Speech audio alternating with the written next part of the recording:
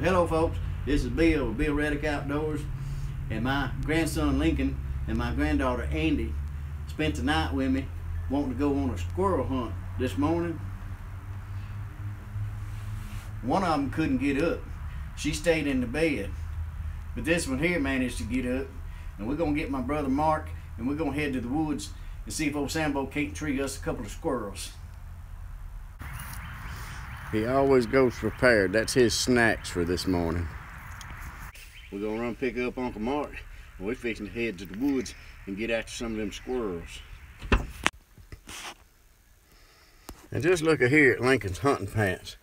Got big old holes in the knees, and boy, how many times have you been in the woods and know you gotta walk through briars and stuff? 22. 22? Did you ever get your knees eat up with briars? You think it might happen again today? Yeah, we'll see. Got him, Sambo?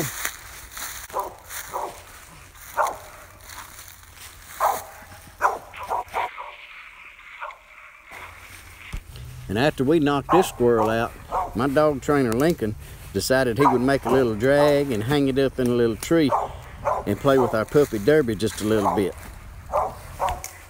Get him, Derby!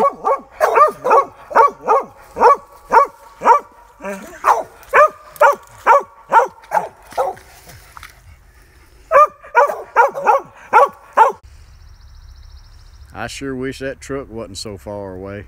I can take care of that, Papa.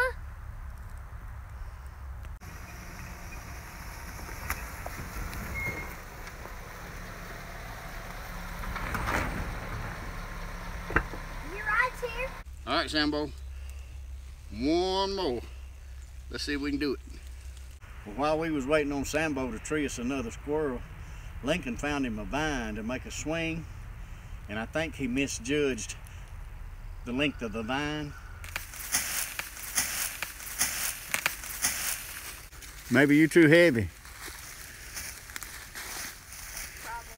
Look at him, what Lincoln's got. A handful of baby frogs. Well, old Sambo got our one more, and we hung him up there, letting old Derby get a little excited over him. Talk to him, Derby.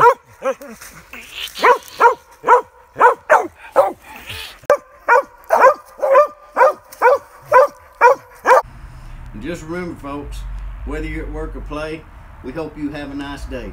This is Bill Reddick Outdoors. See y'all.